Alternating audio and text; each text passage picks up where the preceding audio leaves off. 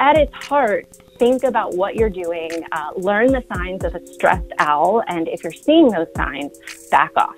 Get your picture, get a good look, and move on and let the bird rest.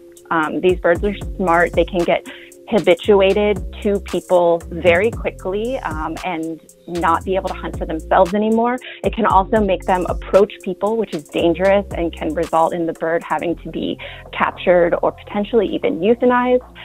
So in terms of birds of prey, please don't feed them.